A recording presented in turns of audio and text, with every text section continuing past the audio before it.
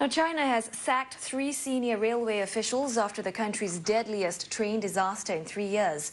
One high-speed train crashed into the back of another in eastern Wenzhou. At least 34 people were killed, including 2 foreigners. The tragedy raises new questions about the safety of China's fast-growing rail network.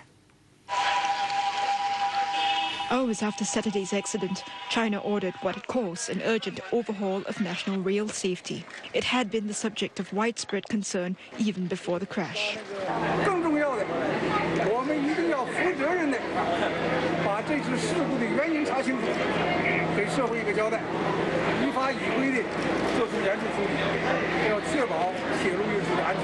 An initial investigation blames the accident on equipment failure caused by a lightning strike. The power failure knocked out an electronic safety system designed to warn operators of stalled trains on the tracks up ahead.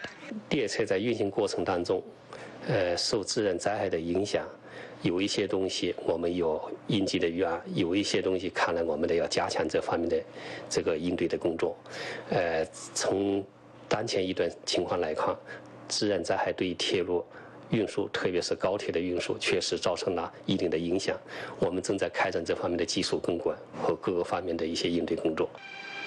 China's flagship rail link between Beijing and Shanghai, too, has seen a series of power outages blamed on stormy weather ever since it opened last month, a year ahead of schedule.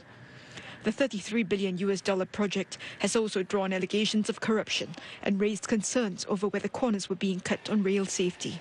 Hundreds of millions in China depend on its railways, and long-distance trains can carry as many as 1,000 passengers. And when thousands of internet users blamed railway officials for Saturday's accident, authorities moved quickly to sack 3 senior officials at the Shanghai Railway Bureau, which is responsible for the province where the accident happened. The officials will also, quote, be subject to investigation. The suspect in